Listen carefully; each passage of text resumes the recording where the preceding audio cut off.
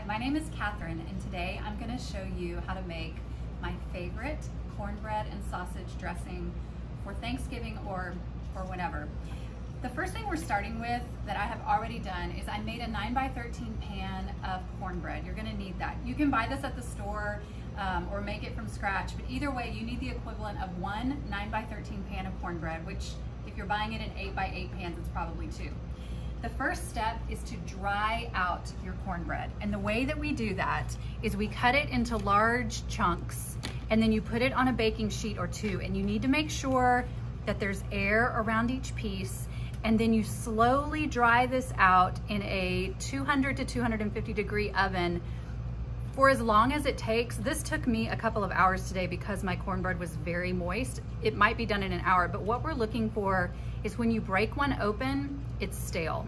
We're essentially making like cornbread croutons. You want them to be dry and hard and very crusty and crunchy. You can do this at room temperature over several days if you don't want to do it in the oven.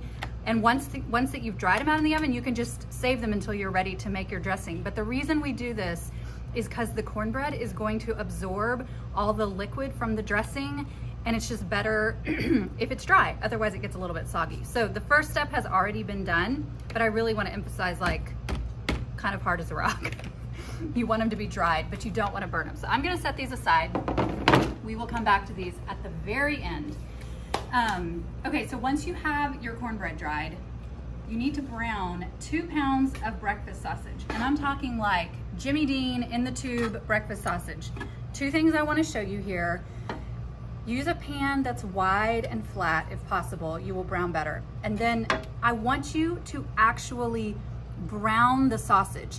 Don't just cook it till it's quote unquote not pink in the center anymore. We want this to be nice and browned because that is flavor, not only for the sausage, but what it leaves behind in the pan. Let me show you. It leaves behind this kind of like, it's called frond is the technical term, but this is delicious flavor that's in this pan that we're gonna then turn around and use to saute our vegetables. So actually brown that sausage, not just cook it till all the raw is gone. So it'll take a few extra minutes, but saute it till it's nice and brown. Okay, the next component is our liquid base. I want you to make sure that you start with a bowl, your biggest bowl. Like this is about the minimum. If you can't get all this into the bowl and actually mix it, you're gonna have a big mess on your hands. So find a super, super big bowl. And into this bowl, we're gonna build our liquid base. Then we're gonna add our sausage. Then we're gonna add our sauteed vegetables. And last, we will add our cornbread. We'll combine it all together and then it'll get baked. So that's kind of the process. And all of this can be found in the recipe inside the blog post.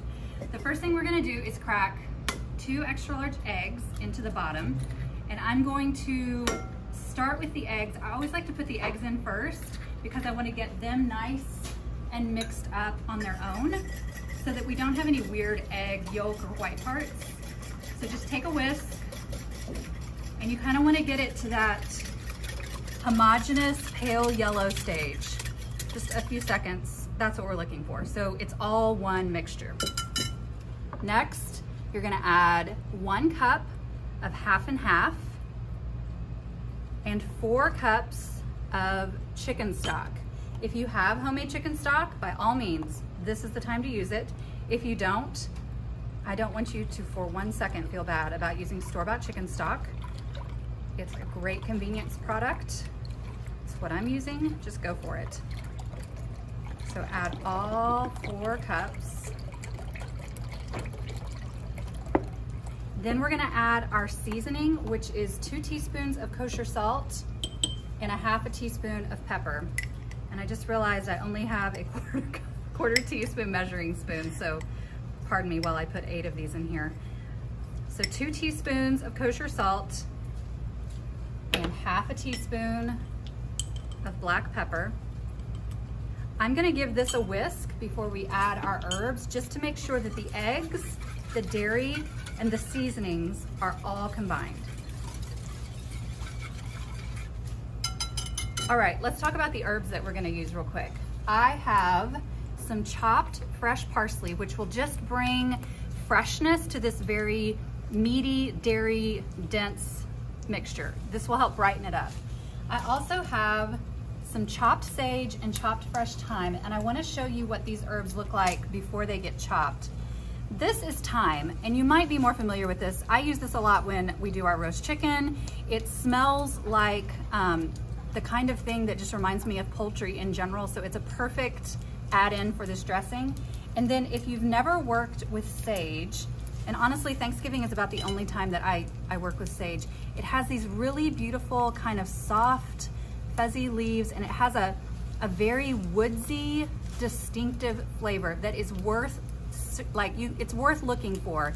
Yes, you can use dried, but the fresh sage is just, it's the best. And the way that you chop this is you just pluck the leaves off, stack them up, and then you can see I just chopped them into little pieces. So that's the sage, the thyme, and the parsley. All of these aromatics are gonna go into this mixture.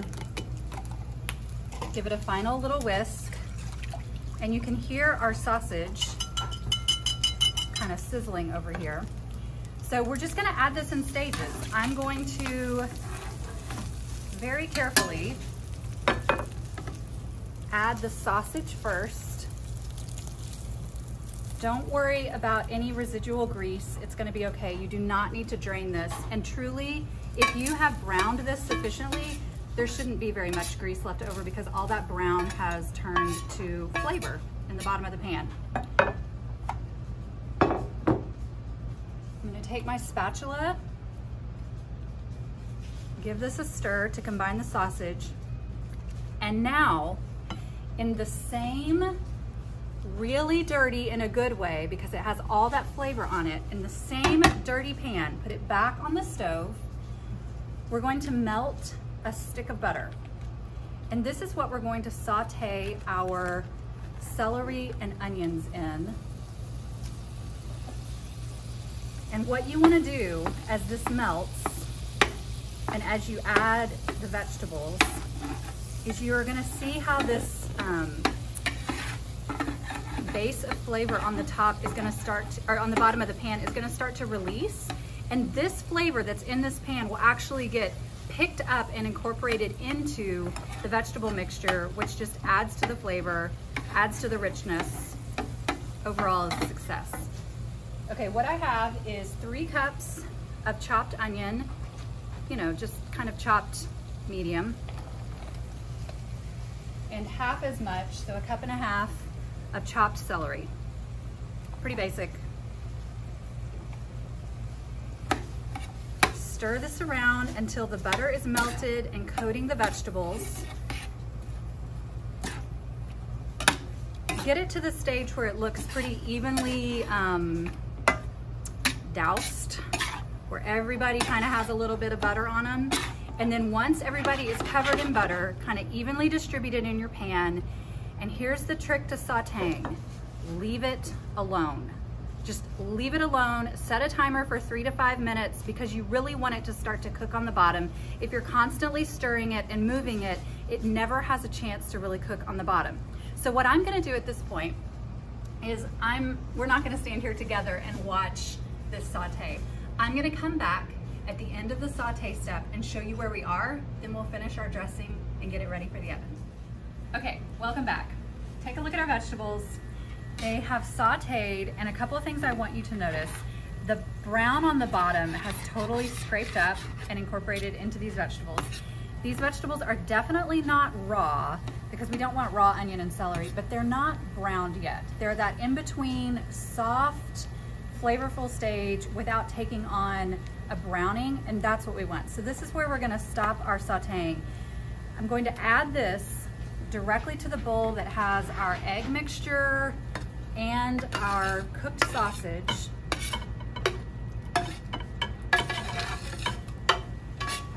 All that flavor. And then we're gonna just combine all this. So now what we have is a sausage, dairy, vegetable mixture that's very wet, and that's a good thing because this is what all that dried out cornbread is going to absorb. Okay, at this point, I'm gonna put on some gloves because I wanna show you a pretty messy step. If I were at home, I probably would just use my hands. and then wash them, but I don't have a sink, so we're just gonna do this like this. Take the cornbread cubes and just put them directly into the bowl as they are without doing anything to them. And this is where you're gonna have to kind of use your best judgment a little bit based on your particular cornbread. We want to break this up so that we don't have, you know, bricks of cornbread, but what we don't want to end up on the other end of that spectrum is we don't want mush. We want this to have a little bit of texture in the finished product, and that has everything to do with how you break these up. I am just kind of taking each cube, and because these are so stale, kind of dividing it, I don't know, I'm just crumbling it until it's largish chunks, smallish cubes, I don't know. And continue to kind of move it around, and the ones that are down in the liquid will start to break apart a little easier. And you just go through until you've kind of obliterated each cornbread brick.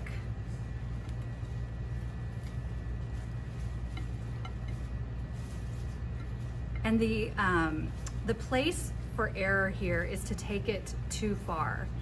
The first time I made cornbread dressing, I got a little bit overzealous and ended up with something that was like kind of very mushy. I mean, it tasted amazing because the flavor here is great, but that mushy kind of, it's almost like cornmeal texture is not what I want in a finished Thanksgiving dressing. Okay, here is about where you want to live. These are nice sized chunks.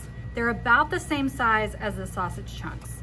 And it's the kind of thing that, like, when you take a bite with your fork, you're definitely gonna have some texture, but it's not gonna be soupy or soppy or wet or gross.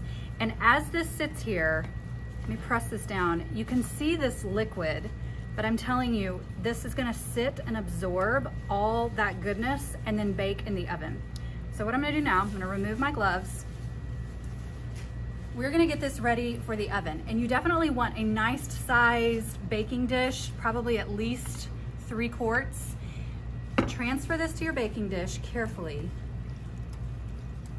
You can see all that good flavor. And this is going to fill up this baking dish in a good way. Use your spatula to kind of make it even across the top. And then if for some reason you end up with like dressing that's kind of mounding, if you have a smaller baking dish, just use your hands and press it in, and it will kind of take the shape of your baking dish if it's a little bit smaller. And at this point, here's the good news. You could definitely put this in the oven now, but what's even better is you can let this sit in your refrigerator for 2 or 3 days before Thanksgiving. It's fine. It's going to just absorb all that liquid, and then it will be ready for the oven. The most important baking tip I can give you for dressing is, it is very rare that you are going from just making dressing and going straight to the oven. That's not how my Thanksgiving works. My Thanksgiving looks something like, I made this 3 days ago, it's cold in the fridge, it's going into an oven with some sweet potatoes, some green beans, and maybe something else. Hear me say, if you go from cold dressing to an oven full of other side dishes, it could take an hour and a half, maybe 2 hours for this to sufficiently warm and get hot all the way through and cook. Remember, we've got that raw egg in there, we've got all that dairy. This doesn't just need to like heat up, this needs to cook until it's hot in the center. In the context of Thanksgiving, when your oven is full and things are coming straight out of the refrigerator, keep that in mind and allow the timing for that. This is dense and heavy and can take a really long time to cook. PSA over. All right, so in our case, what we're gonna do is we're going to go straight from making this dressing to putting it into the oven, which means it's hot right now, it's not cold, and it's going to be the only thing in my oven. So it's going to bake for like an hour, maybe an hour 15. So I'm gonna do that. I'll show you what it looks like when it comes out of the oven, but this is our dressing ready to bake. our cornbread dressing just came out of the oven. It looks amazing, it smells to die for. I wanna show you a couple ways to know when it's done. Obviously, we're looking for a beautiful golden crust on top. And in the middle, the old school way is like just stick your finger in there and make sure it's hot, but a little bit more elegant is to kind of use a fork and a knife to kind of, I can't really show you this. You wanna split it open and you want it to be dry all the way through, which means the egg has fully cooked. If you split it apart and there's any liquid that like rushes into that cavity, it's not done. Your eggs have not cooked sufficiently. And I'm telling you, this can take up to 75, 90 minutes in an oven all by itself. So just allow a lot of time. The good news is when it comes out of the oven, if you cover it in foil and put some like dish towels over it, it will stay warm on your counter probably for up to an hour. The other thing that I want to share with you about this dressing, I know how crazy this sounds. This literally could feed 24 people as a side dish on Thanksgiving. People tend to think that a casserole, a 9x13, yields like 8 to 12 servings, and I'm here to tell you, in no scenario would 8 to 12 people eat all of this dressing. When we did our test run of this and we served it to our full staff at Hurley House, we maybe ate half of this, and easily, we did the math, you easily could feed 24 people with this side dish, assuming that there are other things that they're putting on their plate. If this is the only thing you're eating, maybe fewer than 24. But I can't imagine a Thanksgiving scenario where you need to double this. Like, this is the dressing that will feed a crowd. So just you're gonna be fine with a single batch.